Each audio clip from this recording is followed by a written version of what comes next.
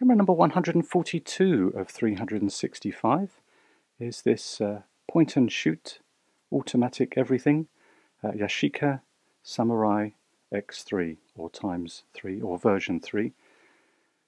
So it requires batteries to power all its functions, so let's just unscrew this battery door and we can put a battery in. As you can see, once we've taken the door off, it houses a 2CR5 battery, which is then placed into the camera, and then the hinged door, then we just need to put that back on and screw back in place. There we go. So the lens, the zoom lens, as it shows us on the front here, it's 25mm to 75mm, f3.5 to 4.3, and the camera is turned on by pressing the red button and sliding it up.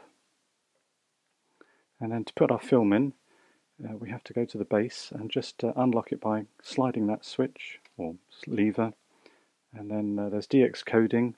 The camera will default to 100 ISO if the film has no DX coding on it.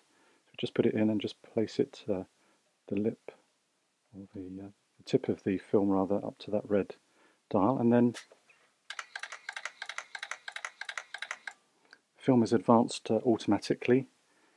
And then on the liquid crystal display it shows us that yes, indeed, the film is or should be ready. The buttons, we have a date imprinting functionality here, which we can set by pressing the date and then setting those three little buttons there.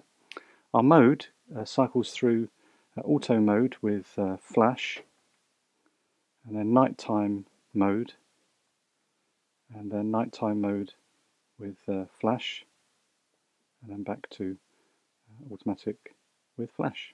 So limited functions there. We do have a drive button that goes from manual, or single rather, to continuous release and self timer. There we go. And then we have a little button where we can rewind our film back into our canister should we do so, or want to do so, in the middle. Our zoom, we have two buttons. You can see that there, wide and then tele. So the 75mm doesn't go beyond too much of the camera. Has a built-in flash, as we've already indicated, but it can also house a proprietary flash that Yashica provided for this camera. It's kind of the ilk where you hold it like a camcorder, I suppose, but it is a half frame camera. So you get from your 24 exposure film, you can get 48, which is quite nice. Looking through the viewfinder, we just have a green LED that shows us that we've focused, and then if flash is required, we have a red LED as well. And then of course there is a little window here that shows us our film as well, should we forget. So there's the camera in all its glory.